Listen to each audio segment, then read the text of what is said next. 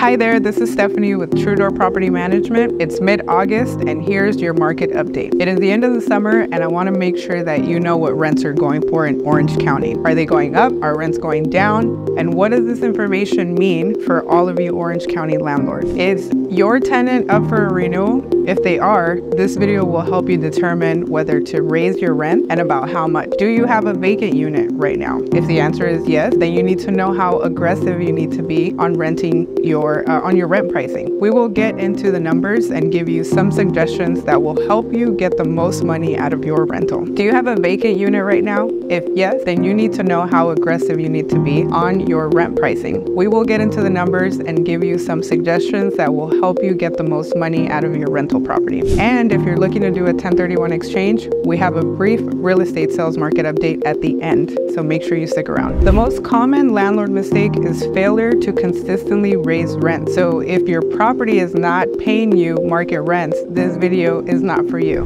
If your rents are low, just call us, work with our team. We will create a game plan for you to help you maximize your rent. Now, for all the smart landlords that have kept their properties close to market rent and market rate, what should you, the smart landlords, do for your next rental increase or next lease renewal? For that, let's discuss year-over-year rents in Orange County. Across the board, from studios to 4 bedrooms, rentals in Orange County have seen roughly a 9.5% increase. However, these are the median prices that have increased. Most of the increases came from the lower end of the marketplace and the lower price cities like Buena Park, Santa Ana, etc. However, we have seen increases in the higher price neighborhoods for 2 bedrooms, 1 bedrooms, and studio units. But if your property is in Irvine, Newport, or higher priced areas along the coast, prices for 3 or more bedroom units have stalled and even dropped. So if your property is in a lower priced area, then you can do a healthy increase of about 5 to 7% increase. Some of you may ask, why is she suggesting a lower increase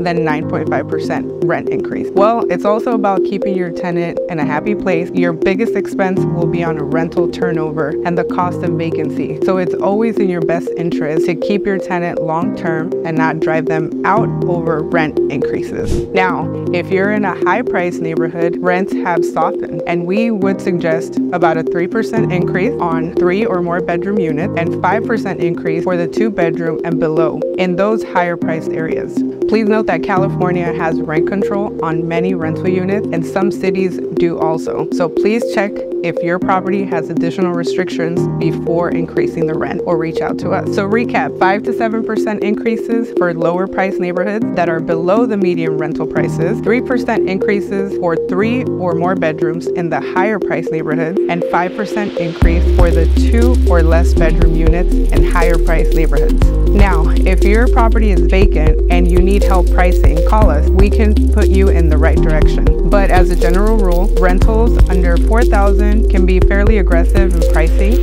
But as a general rule, rentals under $4,000 can be fairly aggressive in pricing your units. But a word of caution, any units that are priced over $5,000, summer is coming to a close and school is starting. So if your rental is over $5,000, I would be competitive with your rental price and try to get in front of the falling luxury market and the inevitable seasonal slowdown. I also want to share what's going on in the sales market for those of you looking to do a 1031 exchange or maybe purchase another investment property. Although interest rates are high, with the national average being at 7.5% for a 30-year fixed mortgage, people are still buying real estate. Supply has been so low that prices have remained steady. So if you're looking to sell, you should be able to still get a solid price, just slightly lower than last summer. So again, for all your property management and real estate needs, call me, Stephanie at Truedoor Property Management, making you more money with less drama.